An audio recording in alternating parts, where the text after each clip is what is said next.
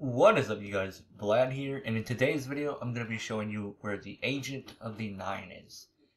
And it is very simple. All you have to do is start walking in this direction, and he is right in this building, and you turn to your left. He has some pretty good weapons and armor for sale. I would recommend one or two things. The Gjallarhorn upgrade and the sniper.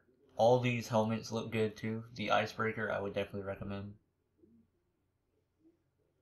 But anyway, that is it for this video, guys, and I'll see you guys in tomorrow's video. Thanks for watching.